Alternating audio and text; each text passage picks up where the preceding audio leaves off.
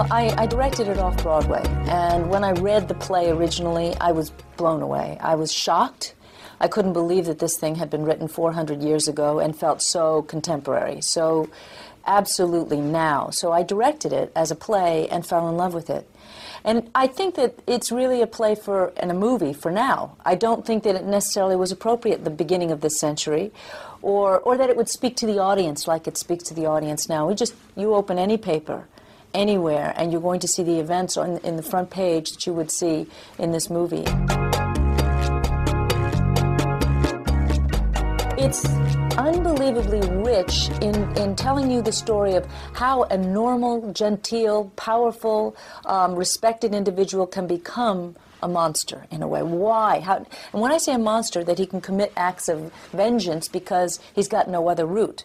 That's a story. That's got an arc that very few contemporary films have. They just kind of show violence, but they don't show the aftermath. They don't show the why. I love the language of Shakespeare, but I'm also a very visual director, and I'm inspired by the language. So when you have Shakespeare say Rome is a wilderness of tigers, at some point you're going to see those tigers.